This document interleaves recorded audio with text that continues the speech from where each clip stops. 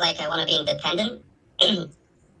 Like not like I want my success to come from like me, and not because like someone like, oh, shout out to this guy with like someone gave me a shout out or something, like no handouts. I want to like do it myself, right? Like no like easy mode or whatever. Just like put in the work and like have that sense of like achievement that I did it because I put in the work to do it, not because someone else helped me and then someone else helped me. And I'm like, yeah, well, guys, now what do I do? What do I make my thumbnail? Oh, like, yeah,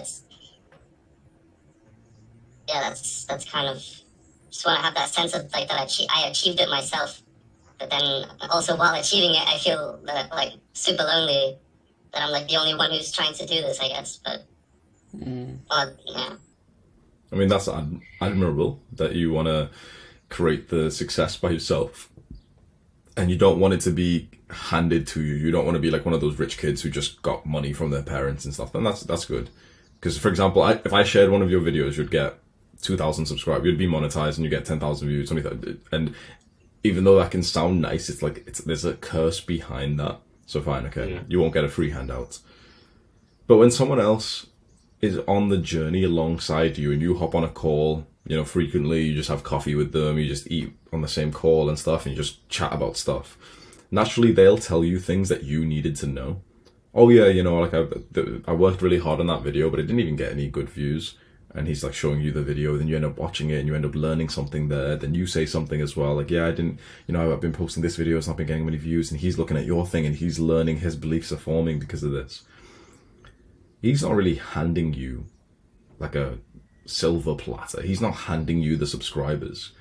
How else do you think people really learn? Because for being a YouTuber, there's not, trust me, I've looked, there's not that many like good books or anything like that. You learn just from trial and error, which takes a while. It took me 7 months to get to 1,000 subscribers, then another 6 months to get to like a few thousand. But things really change when you have someone to look up to, someone to imitate, and also someone to discuss ideas with. Because when you've got that other guy who isn't a yes man, when you've got that guy who can disagree with you, who can give you advice, and he likes you, and you do the same thing for him, suddenly it's two brains that are now trying to conquer the world. And that's powerful.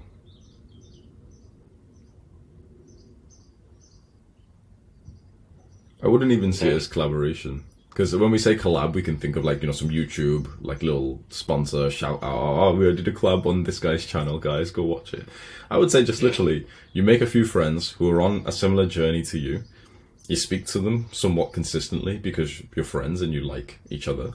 And naturally, just by being friends, you end up just discussing things. You end up talking about life, you talk about your channel and stuff, and they know that, okay, that's like, that means a lot to you. And suddenly you have this other person who you're bouncing ideas off. It doesn't even need to be someone who's a massive YouTuber. Really just needs to be someone else who cares as much about the same goal as you do. He's going to learn on his own, you're going to learn on your own. Every few days you spend like an hour together on a video call, just talking, laughing, talking about life and what, you know, just in general. And you end up naturally just talking about the goal of growing the YouTube channel. Welcome. So let's give you a practical assignment, a little piece of homework then.